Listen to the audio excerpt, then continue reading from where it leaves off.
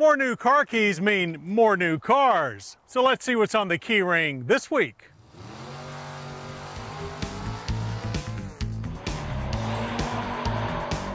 The badge says it all. The 2004 Dodge Ram SRT10 pickup is one hellacious hauler.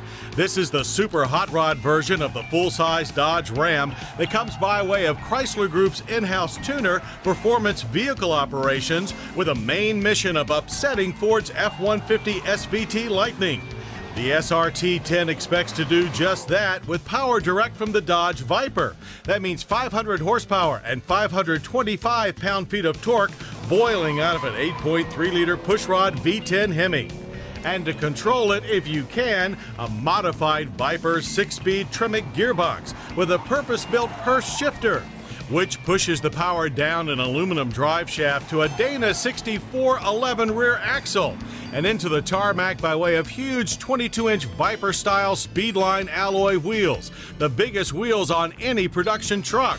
And that's just the tip of the SRT10 iceberg. There's also a suspension designed for real handling ability. Slick NASCAR-style bodywork that makes those big Ram lines even tougher, and a flashy race-inspired leather interior. Take a big pickup truck, drop in the Viper's engine and transmission, tweak the suspension and the brakes and the styling. What do you get?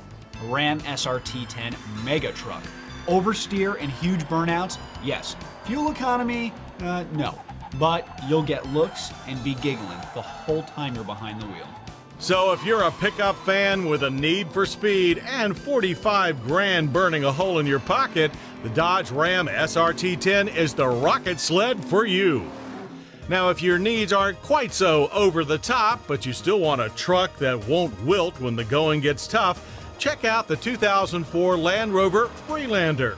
This year, Land Rover's kickin' little compact gets more of the look of a much larger SUV, namely the Range Rover. The restyled nose is the most obvious link to the brand's flagship, but the Freelander also gets a host of upgrades aimed at improving comfort and ease of use. These include a redesigned soft top on 3-door models, an available park distance control system, and optional 18-inch wheels. Inside, the Freelander boasts a redesigned interior with an upgraded dash, improved heat and ventilation controls, and more supportive seats with premium upholstery.